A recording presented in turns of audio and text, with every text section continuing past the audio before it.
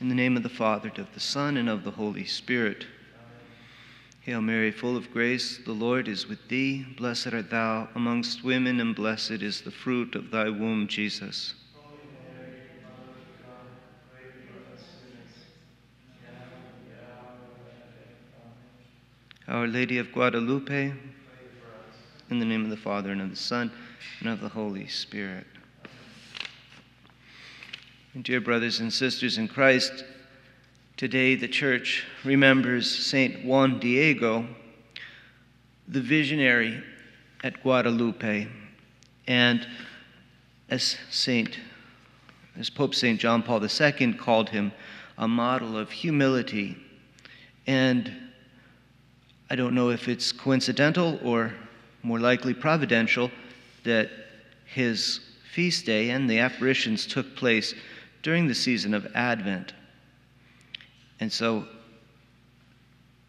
this model of sanctity for us, St. Juan Diego, as a model of humility, gives us a good opportunity to look at also that important virtue which draws to us the grace of the Holy Spirit and of Christ. So Juan Diego, just a few details about the saint. He was born in 1474, just 7 years after the Aztec, a ferocious tribe, conquered his people, the Nahua people. And so St. Juan Diego himself belonged, as it was already, to you could say, the peasant class, and then the peasant class of a conquered people. So he really was, even by worldly figuring, in a very humble position. He was not baptized until he was about 50 years old, and that was only 7 years or so before then he was favored by Our Lady to become her messenger. Juan Diego was a devout man and would travel many miles on foot, barefoot, through the mountains to receive instruction in the faith from the Franciscan mission. Apparently it was about 14 miles or so of trekking through trails and mountains, but he did this devotedly every week to learn the faith that saves. And so it was on one of these long treks through the mountains, on this date, December 9th, in 1531, when he first saw Our Lady. And her appearance is immortalized in the tilma. And we have the image of it above the altar here. And she appeared to him as one of his own people, as a young woman, and she was also evidently with child, as the symbolism of her clothing expresses in that idiom of of Juan Diego's people. So she's about 14 or 15 years old, and he's about 57 or so at the time. And it's interesting how she addresses him. She constantly refers to him with these very tender terms of affection, my dearest little one, my little son, which is kind of a mysterious way for a young woman to address an older man. But he takes no offense at this, apparently. And because of his great humility, he does see himself as a little one. And also, the fact is that he's only been baptized for a few years at this point when she's addressing him. So Mary is our mother in the faith. She is the one who obtains for us the grace of baptism, which is our birth then really into Christ. So in that sense, he is just a little child in the faith. In any case, she has chosen him to carry out a mission of great importance, that is to persuade the bishop that he is to build a chapel on the site where she's appeared so that she can work many great graces for the people. And in her choice, then, is this instruction in the importance of humility.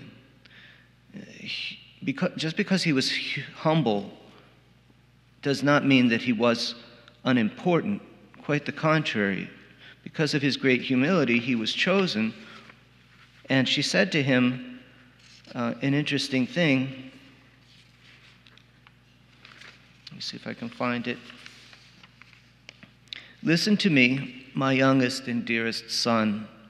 Know for sure that I do not lack servants and messengers to whom I can give the task of carrying out my words, who will carry out my will.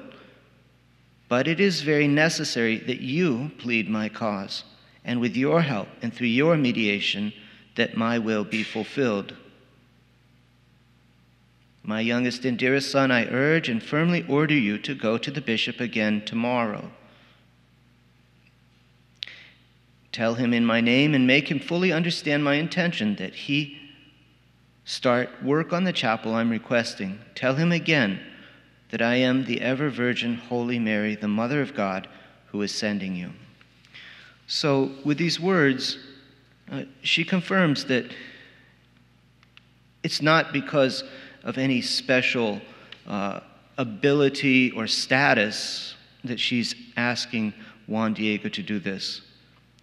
But she doesn't either let him off the hook because of his protests that he's a nobody and that the bishop won't pay any attention to him, which is in fact what happened the first time he went to talk to the bishop. The bishop dismissed him, and that's when he was told to get a sign, and that he did with the roses that she directed him to pick. And when he presented those roses, then appeared that image on his tilma. Mary, in many ways, is the model that Juan Diego imitated, whether he knew it or not.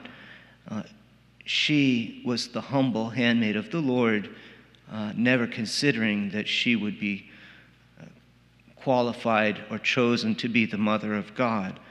She was a simple handmaid of the Lord, vowed to virginity, and was perfectly content to remain as such. And that's when, through her holiness, through her perfect devotion to the will of God, she brought down the Holy Spirit, that God chose her.